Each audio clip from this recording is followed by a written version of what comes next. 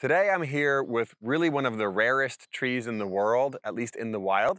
This is our very famous Torrey Pine, Pinus torreyana, that's found only in the wild on the mainland United States in San Diego County, but as well also on a couple of islands off the coast of Santa Barbara. Current estimates are that there are fewer than 3,000 of these trees in the wild. But it is planted a lot as a street tree or a landscape tree, especially in Southern California and coastal Southern California.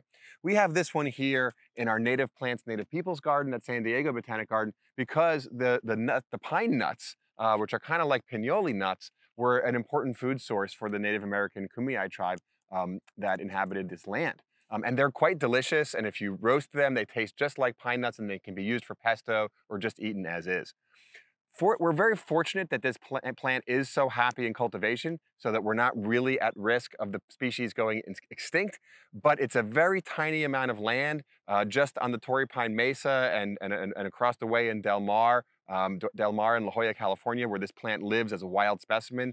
And really, it's something to be cherished and really coveted. So come here and learn more about this tree here at San Diego Botanic Garden. And absolutely, if you get the opportunity to visit the natural wild groves of this on the Torrey Pine Mesa and the Torrey Pine Reserve, State Reserve, it's absolutely worth going to.